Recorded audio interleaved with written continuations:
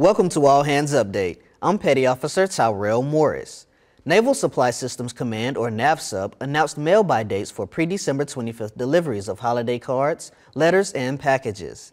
NAVSUP recommends you check with local civilian and military post offices for information regarding size restrictions and customs declaration form requirements, as some restrictions may apply.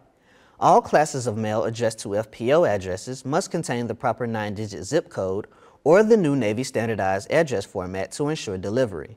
Mail not addressed correctly could be returned to the sender as undeliverable. Ensure your packages don't display hazardous material markings such as bleach, alcohol, or cleaning fluids, as they will not be processed by the U.S. Postal Service.